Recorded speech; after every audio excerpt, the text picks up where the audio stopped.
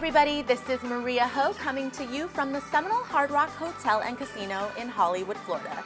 This is the 2018 Seminole Hard Rock Poker Open.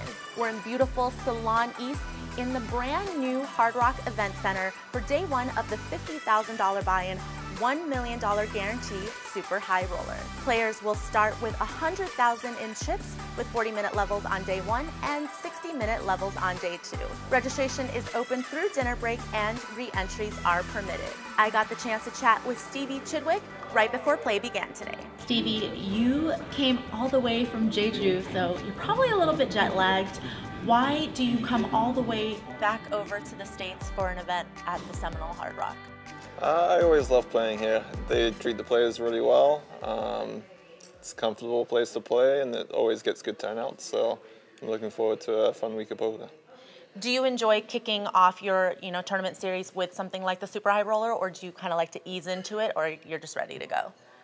Doesn't make too big of a difference to me. I think probably slightly prefer a warm-up event to be a bit smaller, but yeah, it's all the same. What are you doing to stay competitive for fields such as super high rollers?